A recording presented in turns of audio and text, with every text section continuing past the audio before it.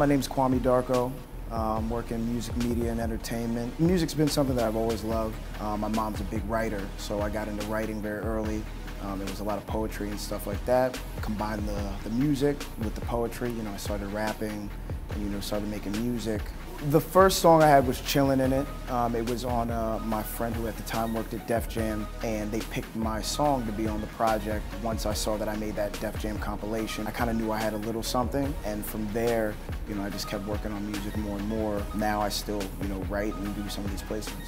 I think my hustle's diverse, just taking into account all of my positives and negatives and really analyzing them and then using them to my advantage, because you have to be open-minded to what you do have in front of you and being very resourceful. If one road isn't working the way you planned, be open to other routes, because there's more than one way to get somewhere. It's going to be 100 little breaks that makes that one big break, and you don't know how long each variation or each transition is going to be. You just have to believe that every positive step you take, it might be a positive step by going backwards that'll lead you to a couple levels beyond that. And if you have talents in another place that can lead you there, maybe you try that out for a little bit, not forgetting the other side, but sometimes you need to step away from the other portion just so that you can put things in perspective and see how other people handle things.